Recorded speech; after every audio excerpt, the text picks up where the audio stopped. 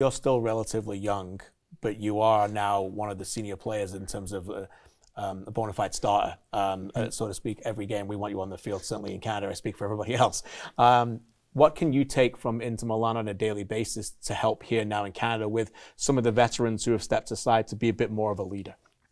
Yeah, I think it's just approaching every training, every game to be at your best level. That's what I've taken so far. That there's no real days off. Everyone at Inter could play and start. Everyone's the best of the best and top players. So yeah, you have to approach every day like someone's gonna take your spot. So I think just pushing guys here to be at their very best is only gonna make everyone so much better and be so helpful for the team.